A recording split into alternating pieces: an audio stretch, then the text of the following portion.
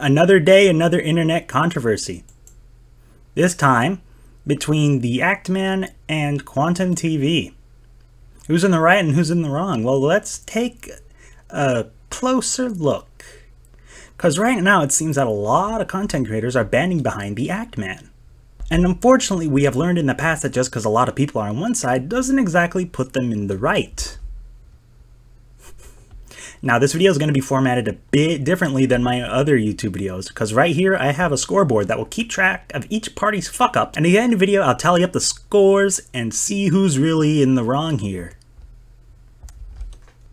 So a while back, Quantum TV made a video reviewing Elden Ring. And it's very clear that he sucks at the game, and that's why he hates it. He even told some people to self-delete.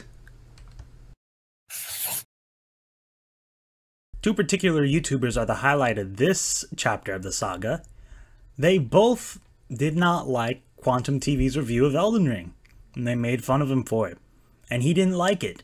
In response to one of the videos criticizing his review of Elden Ring, he copyright struck one video and had it taken down.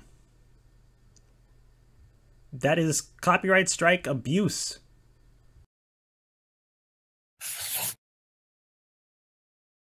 After some more back and forth between Mischief and Quantum TV, the Actman made a documentary highlighting all of Quantum TV's misdeeds. Guess what? It was copyright struck and taken down!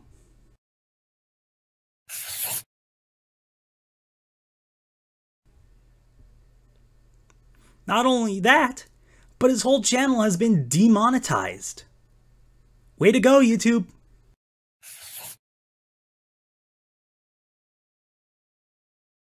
There's also an audio log of him calling the Actman's mother that don't just start saying mean things about him online. Imagine a grown man calling another grown man's mother.